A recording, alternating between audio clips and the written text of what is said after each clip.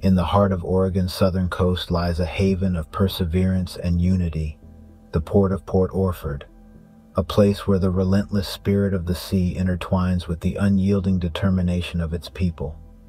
Meet the brave souls of the Albacore Tuna Fleet, guardians of the ocean and stewards of a timeless tradition.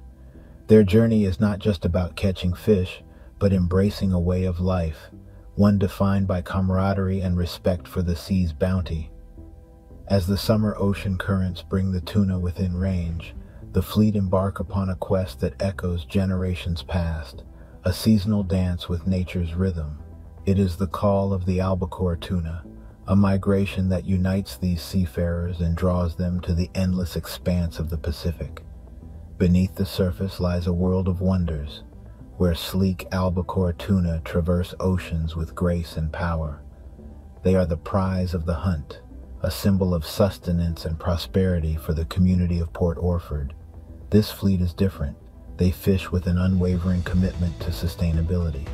They honor the balance between human needs and the delicate marine ecosystem. As the harvest returns, the port transforms into a vibrant celebration of triumph over adversity. Here, the catch isn't just a commodity, it is a labor of love, a testament to the strength and resilience of this close-knit community. From ocean to table, the journey continues. The fruits of their labor grace the plates of restaurants and homes alike, leaving taste buds dancing with delight. Through the years, the Port of Port Orford has become a beacon of hope and inspiration.